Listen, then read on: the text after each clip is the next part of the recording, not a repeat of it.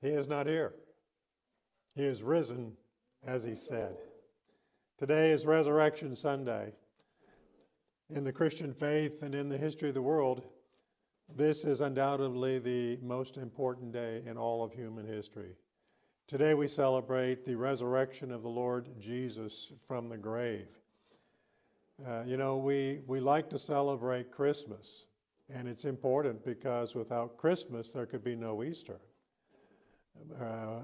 But without Easter, without the resurrection, Christmas has no meaning. So thank God for the Lamb of God who takes away the sin of the world. And that is an accomplished fact. Today, our message title is A Most Unbelievable Thing. And we're going to be reading from the 20th chapter of John, verses 1 through 18. It's quite a few verses, but it's the story of Resurrection Sunday. Verse 1, Now on the first day of the week, Mary Magdalene went to the tomb early, while it is still dark, and saw that the stone had been taken away from the tomb. And she ran and came to Simon Peter and to the other disciple whom Jesus loved, and said to them, They have taken away the Lord out of the tomb, and we don't know where they have laid him. Peter therefore went out, and the other disciple, and were going to the tomb. So they both ran together, and the other disciple outran Peter and came to the tomb first. And he, stooping down, looked in, saw the linen clothes lying there, yet did not go in. Then Simon Peter came, following him, and went into the tomb, and he saw the linen clothes lying there, and the handkerchief that had been around his head, not lying with the linen clothes, but folded together in a place by itself.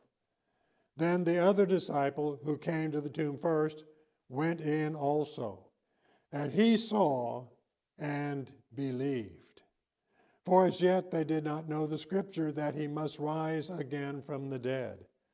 Then the disciples went away again to their own homes. But Mary stood outside by the tomb weeping. And as she wept, she stooped down and looked into the tomb. And she saw two angels in white, sitting, one at the head and other at the feet where the body of Jesus had lain. Then they said to her, Woman, why are you weeping? And she said to them, Because they have taken away my Lord, and I don't know where they have laid him. Now, when she said this sends chills down my spine. And when she had said this, she turned around and saw Jesus standing there, and did not know that it was Jesus. And Jesus said to her, Woman, why are you weeping? Whom are you seeking? She, supposing him to be the gardener, said to him, Sir, if you have carried him away, tell me where you have laid him, and I will take him away. And Jesus said to her, Mary. Mary! Exclamation point in my Bible. She turned to him and said, Rabboni, which is to say, teacher. And Jesus said to her, Do not cling to me, for I have not yet ascended to my Father. But go to my brethren and say to them, I am ascending to my Father and to your Father, and to my God and your God. Mary Magdalene came and told the disciples that she had seen the Lord, and that he had spoken these things to her.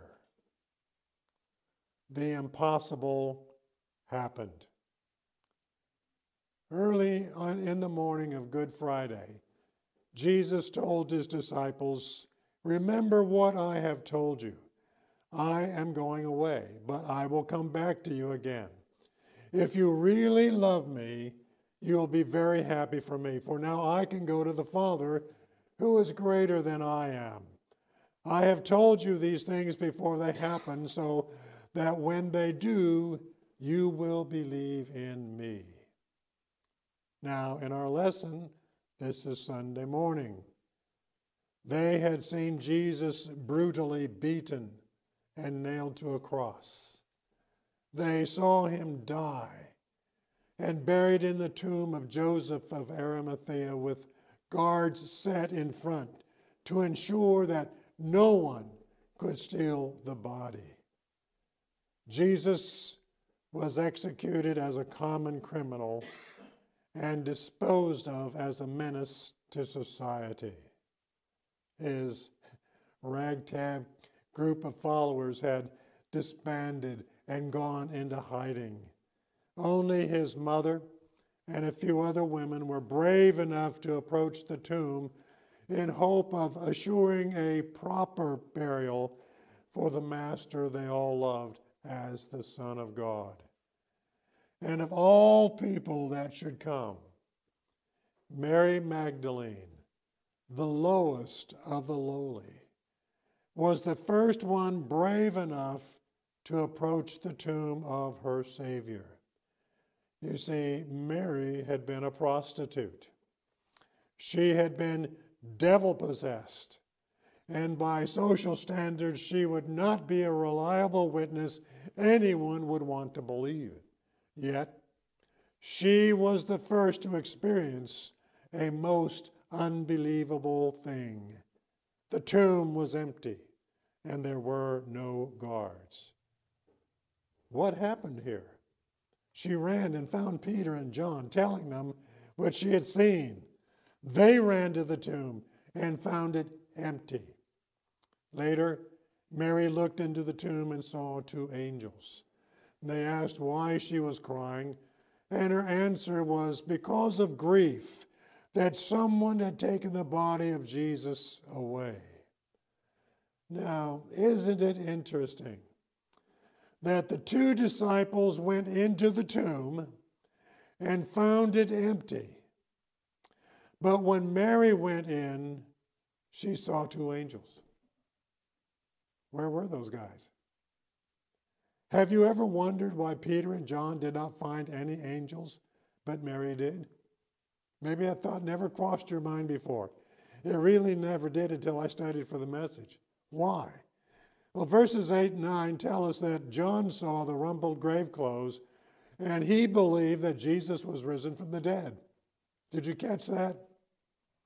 Peter was astounded, but John, when he saw the grave clothes empty, believed that Jesus had risen from the dead. Later, Mary came into the tomb with grief in her heart. The Beacon Bible commentary makes an interesting comment on these particular facts. It says, the empty grave clothes, which had been sufficient evidence to bring John to an active and achieving faith, had not even caught Mary's attention. It is well to remember that God comes to men in various ways according to their different temperaments and unequal abilities to understand and respond. Thank God for that. In this sense, there is here portrayed a universal gospel. Christ is the risen Lord for all men. That's the picture that is seen in those facts. Mary turned around from the angels, and another most unbelievable thing happened. Jesus stood next to her and asked her why she wept. She did not recognize him, and she supposed him to be the keeper of the garden, and she asked if he had moved the body of Jesus. The empty grave clothes and the angels did not suggest to her that Jesus was risen from the dead. The truth had to come to her in a different way than it did for John. Jesus simply said to her, Mary. That's what it took. Adam Clarke gives his impression of Jesus saying her name. The word was no doubt spoken with uncommon emphasis, and the usual sound of Christ's voice accompanied it, so as immediately to prove that it must be Jesus. What transports of joy must have filled this woman's heart. Let it be remarked that Mary Magdalene sought Jesus more fervently and continued more affectionately attached to him than any of the rest. Therefore, to her first, Jesus is pleased to show himself, and she is made the first herald of the gospel of a risen Savior. What a privilege was given to this lowly woman. The life, death, and resurrection of Jesus is a most unbelievable thing, but it is the one essential thing God had to do to redeem mankind. God created the human race to enjoy perpetual fellowship with him and with each other in the beauty of moral perfection. But yet, God gave us free will and the ability to choose that moral perfection or to establish ourselves as our own gods and the determiners of our own fates. History shows us we chose the latter, and all mankind are born into this world in moral depravity and the depths of sin that separate us from the very God that created us and loved us. For over 4 millennia of history, God dealt with us to show us the total impossibility of our own redemption. And then he set a star in the sky to signify the only answer to our moral and spiritual dilemma. A baby was born in a manger in Bethlehem, but not just a baby. This baby was a most unbelievable thing in that he was the incarnation of the Creator God in a real and natural human being. This human being was called Jesus, the name meaning Savior. At the age of 12, he recognized his identity and divine calling, telling Joseph and Mary that he must be about his Father's business. And about 18 years later, his distant cousin, John the Baptist, recognized him and called him the Lamb of God that takes away the sin of the world.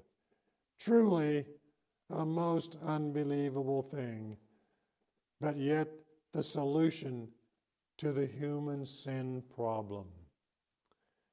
Well, Jesus is the incomprehensible God-man. He chose to live a natural human life subjected to all the temptations common to mankind, not relying on his godness, but relying solely on the indwelling presence of the Holy Spirit directing his moral compass. We are told in Hebrews 4, verse 15, "For we do not have a high priest who cannot sympathize with our weaknesses, but was in all points tempted as we are, yet without sin." While there is much more that can be said about the humanity of Jesus, it is sufficient for us to know that by his taking on the human nature, he was the only one qualified to make atonement for the sins of the world. Jesus is the sinless sacrifice that takes away sin and restores moral purity to the human heart. The Old Testament gives us the history of God's dealing with human sin. God prepared a way to bring about forgiveness of sins truly repented. This way involved killing of certain animals. Through ceremony and ritual, the sins of individuals were transferred to these innocent animals. You see, these animals were totally innocent and even incapable of committing sin, but yet they died so that a person's sin could be forgiven. Jesus came as the Lamb of God that takes away the sin of the world. Jesus lived a perfect moral life as a real man without committing sin. But he freely chose to take the sin of the entire human race on himself and die as the only one and the only sin sacrifice possible of not just forgiving sin, but actually taking it away from a person's life. These great biblical truths are not merely abstract teachings, but they are real, effective, and they lead to what the unregenerate mind is a most unbelievable thing, which is deliverance from sin and being brought into a right relationship with God. Notice it was Mary Magdalene to whom the resurrected Christ revealed himself first. Well, what is the significance of that? Mary had been a sinner. Not the worst sin ever, but enough sin that she had been brought under the power of evil spirits. And in a way, she represents you and me, all of us. Why? The Bible says all have sinned and fall short of the glory of God. In that sense, there's no difference between Mary Magdalene and you or me. There's no difference between you and me when it comes to that issue. Okay? It puts us all on the same level, regardless of how much sin we ever committed or did not commit. Now, this may seem like an unbelievable thing, but is a most encouraging thing to those who seem to have lost hope. What does this fact tell us about the resurrected Christ? It tells us that he always reveals himself to those that need him the most. And those include every person that lives in this world. When visited by the resurrected Christ, most people have the same problem Mary had. She did not recognize him. No one at first recognizes Jesus when he comes to them. He seems strange, like a gardener that has rearranged the garden of our lives so that things are out of place. Things we once enjoyed and felt good over now seem to trouble our conscience. We perceive that we really are not in control of our lives. And there is something larger than ourselves that has invaded and upset our personal sense of security. Like Mary, we want an answer to what is going on, but nothing seems to make sense. At this point, sadly, all too many turn away. But there is that one, and my friend, it can be you today, that will ask for the answer. Mary said, "Sir, if you have carried him away, tell me where you've laid him, and I will take him away." And that is as if you are saying, I want Jesus, but I don't know where to find him. If he is real, and if he really does what the gospel says he does, I want to find him. And at that very moment, Jesus will do for you that which he did for Mary. He simply spoke her name, and she recognized him. Too many remain in and die in sin because they will not listen to Jesus as he calls their names. The voice of Jesus calling your name does two things for you. First, it exposes the fact to you of your sin and your separation from God. Now, this is not a sense of judgment or the wrath of God, but a simple acknowledgement of the condition of sin. And second, at the same time, it reveals the love of God for you. God does not want to condemn you in your sin.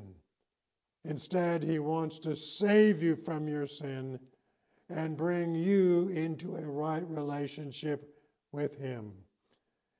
As soon as Mary heard Jesus speak her name, she knew exactly who he was. She blurted out, "Rabboni." Now, that silly sounding word is full of meaning. It is a title given in 3 forms to the Jewish teachers of the time. The first form of that word is rab, or simply master, and that is the lowliest degree of honor.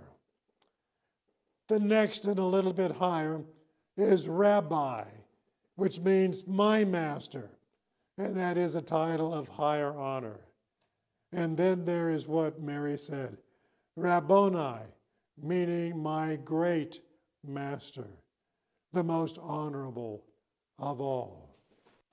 In calling Jesus Rabboni, Mary finally recognized that a most unbelievable thing had become the only believable thing in her life.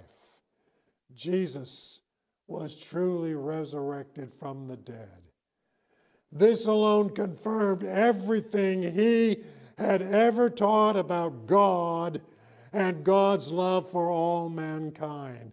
It confirmed that everything he taught about salvation from sin is real. And it meant that Jesus had really saved her from sin and made her a child of God.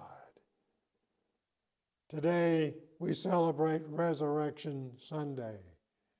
Where do you stand in relation to the resurrected Christ today, right now, at this moment? Are you a Mary Magdalene with a record of sin that separates you from God? Are you a Mary Magdalene that is under conviction and looking to find the answer to your sin problem? Or are you a Mary Magdalene that is now hearing Jesus speak your name? Remember, the great truth of the gospel is taught us by the Lord Jesus Christ himself. For God so loved the world that he gave his only begotten Son, that whoever believes in him should not perish, but have everlasting life. God has done his part in making salvation from sin possible for every person on earth, including you. Jesus is the only way to God, the only way to salvation. There is no other way. And what Jesus taught us in John 3:16, as I have just quoted, you are the whosoever. As God has done his part for you, you must now do your part and believe this most wonderful thing. Is there anyone listening to this message that really wants to perish? Which means to be separated from God and all that is good for eternity.